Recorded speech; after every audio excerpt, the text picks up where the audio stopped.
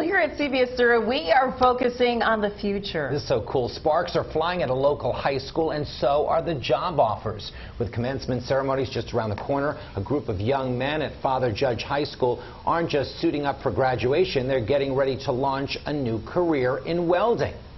Just to get into this program was, it was like life-changing, but I know that once I come out of it, I'll be okay. Tomorrow morning on Eyewitness News, meet the school's first ever graduating class of welders. Wow. See how these Father Judge students are already lining up big job offers right out of high school.